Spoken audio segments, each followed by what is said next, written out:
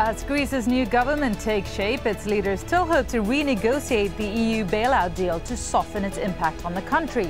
But can the coalition agree on the terms, and are Greece's creditors ready to help?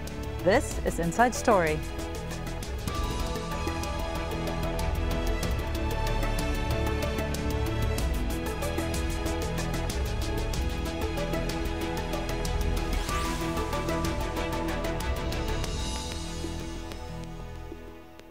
Hello and welcome to the program. It's good to have you here with us. I'm Divya Gopalan. Now, the winner of Sunday's elections in Greece, the centre-right New Democracy Party, is holding discussions in an attempt to form a pro-Euro government. Its first priority would be the bailout agreement reached with the EU and the International Monetary Fund, which all Greek political parties want to renegotiate in some form. However, any amendment to the terms of Greece's bailout will need the backing from Germany. From Berlin, Nick Spicer reports. Damit liegt die nachhaltige Stabilisierung Griechenlands nicht nur im Interesse des Landes selbst. It's hard to imagine Angela Merkel not feeling relief. The German Chancellor called to congratulate Antonis Samaras, the man expected to form the next Greek government. And Germany's foreign minister suggested there might be a little extra time to implement the austerity reforms, but nothing else. The result of the Greece elections is that there are no concessions, because what has been agreed is now what we will implement. The Greek press has grown tired of Germany's pushing for austerity, and over the months, the feeling of fatigue has grown mutual. This leading news magazine recently wrote, "Acropolis, adieu," basically, goodbye to the Greeks. And polls suggest 2/3 of Germans are ready to say just that if Athens won't abide by its commitments. But if the EU and Germany decide to give Greece a little more time, that could create a situation where it's not entirely smooth sailing in other ailing economies of the Eurozone. Once the EU starts making major compromises on Greece, the Portuguese and the Irish will ask, so why not us too? You know, and that will create a real serious problem for the EU as a whole. The Greek economy is only 2% of the European Union's GDP.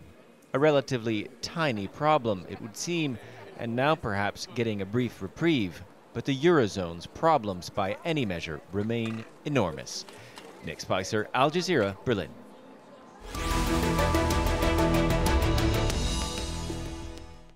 So, would the new Greek Prime Minister be able to impose new terms to the bailout deal? And how?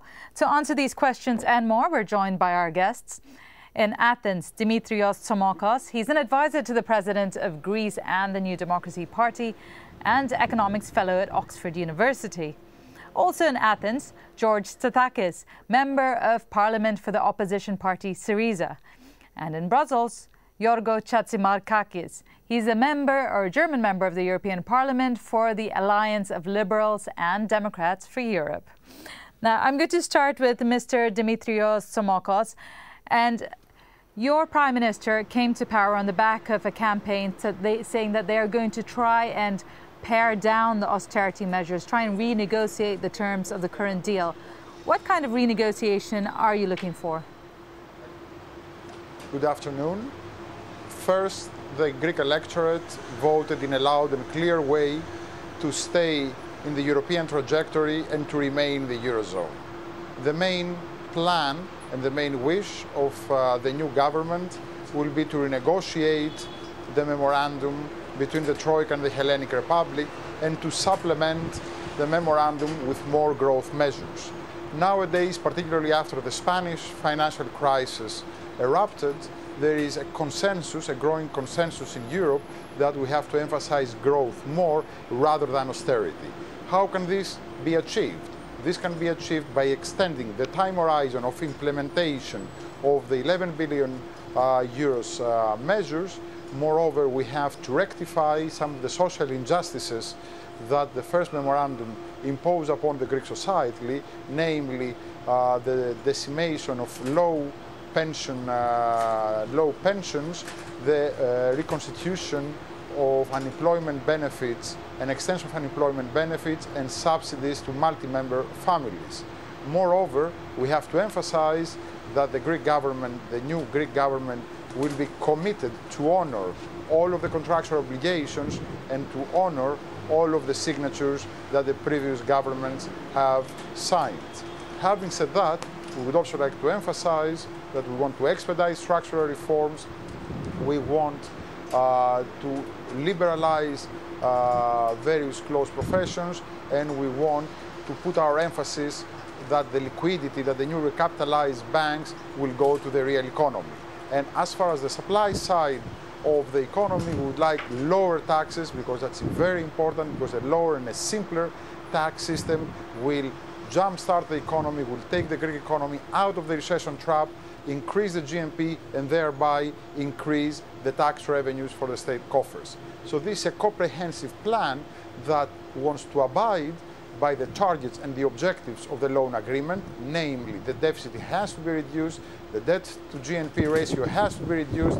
However, we would like to modify the policy mix and supplement austerity measures with more growth measures. And of course, this will do it and materialize it with the mutual agreement and the consensus from the European Union. We would like to view our... All right, speaking of the European Union, let's go to the European Union. Let's go to the Jorgo Chatzimarkakis, who's a member of the European Parliament. Now, as Mr. Tsomocos outlined some of the things that the Greek Parliament wants to implement, and among those was a cut or a renegotiation of those austerity measures, including a cut in taxes, to stop cuts in pensions and salaries, and a few other things. Are these realistic? First of all, we have to acknowledge that the Memorandum of Understanding, how it was designed, firstly, did not work out. Now, due to the elections, there has been a long delay. But then, after Spain has also slipped under the rescue scheme of the European Union, Spain has been given different conditions, and that changes the scenery.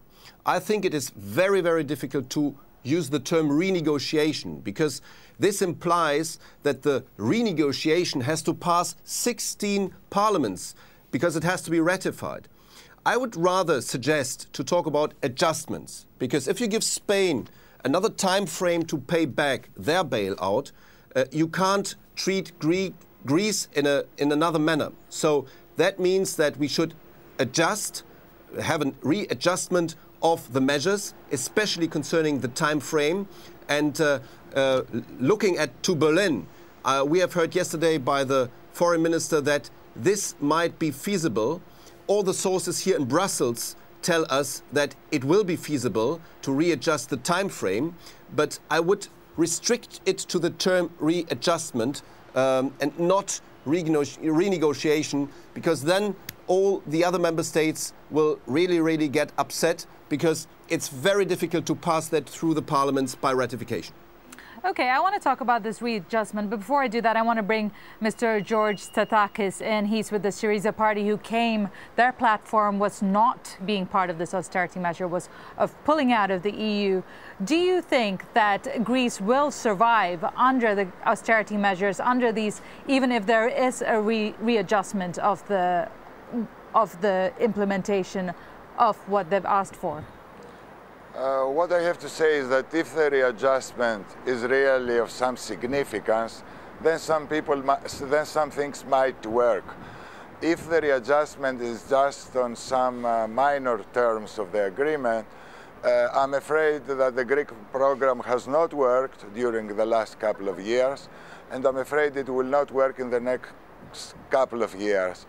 The Greek economy cannot take any more austerity, and the coalition government just formed more or less will fail if it does not pursue a real readjustment of the program. Mr. Tsomocos, I'd like to get your view on what Mr. Chatzimarkakis had said, saying that there is going to be a readjustment, and mainly on the time frame. Is that realistic? Is that acceptable for your government? Yes. I would like, first of all, not to enter a legalistic, with respect to terminology. The substance is to modify, to alter in a mutually acceptable way the policy mix, so that to get out of the crisis as expeditiously as possible and to supplement the already agreed policy mix with growth measures. And I tend, and I firmly believe, and I would like to be more optimistic than my distinguished colleague Mr. Stathakis as to the chances and the opportunities for the Greek economy to get out of the crisis. We believe that with political commitment, creativity, responsibility, and the European solidarity, the Greek economy, as well as the other southern European countries, will resolve their sovereign debt crisis, and the entire European Union, the Eurozone in particular, will still remain on its track and prosperity and growth. Okay, I want to remind our viewers on what were the bailout terms. Now, the latest austerity package was the condition for a $170 billion bailout. It includes 150,000 jobs slashed from the state sector by 2015, of which 15,000 should be cut by the end of this year. Lowering the minimum wage by 20% from $978 a month to $781. Pension cuts were $390 million this year. Liberalization of the labor laws, and privatization worth $19.5 billion by 2015, including Greek gas companies. So we've now outlined what the EU would like. Mr. Chatzimarkakis, tell me, do you think it is realistic asking Greece to do this? If you look at their economy, they're going into a fifth year of recession. Unemployment is one of the highest in the Eurozone. Is it really, can they pay back their debt with these austerity measures if their economy is already suffering? Well, let me take Germany as an example. Germany, after the Second World War, had less debts than Greece now. And in the London Conference of 1953, Germany was given an enormous haircut, and they paid their last dose of payback only in 2010. So they had a very, very long, if you want, time frame. And I think, representing Germany in the European Parliament, I would ask now the Germans, my co-fellow Germans, to respect the Greek situation in the same manner like the Germans were respected after the Second World War. That means that this initial bailout, this initial memorandum of understanding was not feasible. It was very theoretical and did not match with the Greek situation. And that is where we are now. We have to rethink it. We need to accept the basic terms, and I think all the Greek parties do it. But we have to understand that it's not feasible within the very tight time frame. That means, I agree with Mr. Tsomocos, who said we have to add to any measure, austerity measure, we have to add the growth impact. That is feasible even without a legalistic debate. That is feasible by just doing it. But we can't do it in the time given by this bailout, by this memorandum of understanding. That's what we're going to have to change immediately. Okay, I'm going to turn this on its head. George Stathakis, first I want to ask you, given the results of the election, which have shown that the population does want to stay within the euro, does your Syriza party change its stance, and are you more likely to accept austerity measures? Well, we are not going to accept austerity measures. What we have argued all along is change the bailout deal. Remain in the euro is our own strategy, but the bailout deal does not work. It cannot work. The recession is minus 15. If we apply more austerity, it will be minus 25% of GDP. That's the greatest recession ever since 1929. No European economy can bear such a burden. But here are the facts. You know, Greece was living beyond its means well before the EU came in. And then once it came in, public sector wages rose by about 50% between 1999 and 2007. It was the highest in any area of the Eurozone. There were many more examples. Many people didn't pay tax. Is it really fair to say that you don't want to stand within the conditions that are given to you for money that you are getting? Well, we accept the readjustment process. If wages were very high, we could accept and discuss a 20% decline. But when you come up with an idea of a decline of 60%, then the statement that the Greeks were living beyond their means is an overstatement. The Greek economy had a huge growth between 1995 and 2008. Public debt was 120% before 1995 and after 2009. So it's a wrong idea. What we really need is a sound policy that will put the Greek economy back into the growth track by readjusting, a proper readjustment and a sensible readjustment. It didn't happen. It will not happen with austerity measures again. Mr. Tsomocos, you know, it's known this is going to be a long and painful process for the Greek people. There are going to have to be certain austerity measures. People are going to have to cut back even more, and the government is going to have to trim down. Your colleague in Syriza there was saying that there are certain things that won't be acceptable. If the people of Greece stand up and say we can't take much more of this, what is your government going to do? Well, the democratic process on Sunday the 17th determined and gave a loud and clear mandate that Greeks want to stay in the Eurozone, they want to modernize the economy, and they voted massively for the pro-European political forces. That means the economic policy has to be more creative, more modern, and less centrally planned. And we have to build an intelligent relationship of an efficient, simple, and well-functioning state rather than a paternalistic of taxing and spending. And we want to create a model whereby the Greek economy will exploit and the Greek society will exploit and utilize the core competences of the Greek economy, namely shipping, tourism, agriculture, commerce, and above all, the human capital of the Greek population. And this cannot happen using the recipes of the 60s and the 70s. And as the distinguished member of the German Parliament, Mr. Chatzimarkakis, mentioned, with mutually agreed and with consensus measures, I think this is achievable because at the end of the day, we are all together in the same ship. Both the Germans, the French, the Greeks, the Spanish, both the North and the South. Mr. Chatzimarkakis, as we heard there is a willingness to cut back, but in essence, there is an issue at hand. Greek has a very high unemployment rate. There is going to be difficulty in trying to pay back even a fraction of this debt over the time period, even if you do extend that time period. And now there's talk within Germany itself saying that there could be some more concessions. What kind of concessions can you see happening that will also apply, as you said, to the neighbors, Spain, Portugal, Italy? We have to use the money at hand. For instance, the European Regional Fund money and Cohesion Fund money in a much better way. At the moment, at the accounts of the European Union, there are some 13 billion euro that should go to Greece but can't get to Greece because of some awkward mechanisms in the Greek architecture, but also because some, I would say, shortcomings in the European institutions. Because we have created an EU task force for Greece, but in the last 14 months, they haven't really achieved to change this mechanism. This would be a first instance injection, these 13 billion of euros that should come to Greek projects, infrastructure, renewable energy, tourism, health tourism, and so on and so forth. I agree with Mr. Tsomocos with the areas of the Greek economy that could be fueled by this money.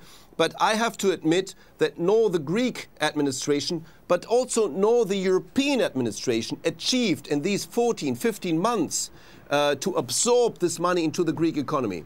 What we also would have to do with this money is to create a Greek investment bank.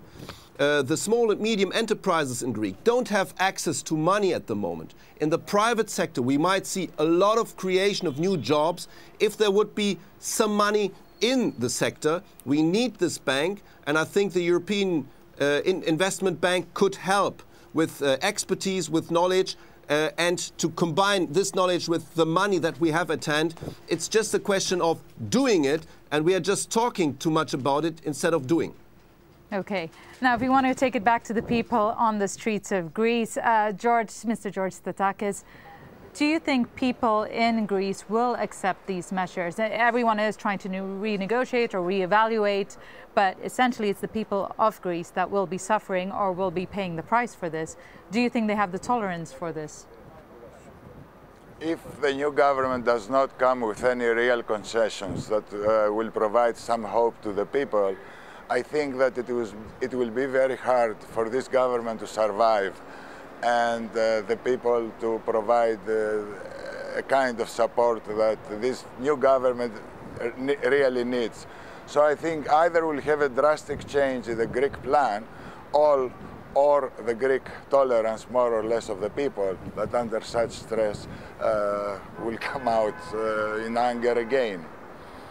Okay, Mr. Tsomocos, then in that case, you know, what kind of a balancing act is your government facing, trying to make the European Union and the people on the streets happy? How is your government expected to work this out?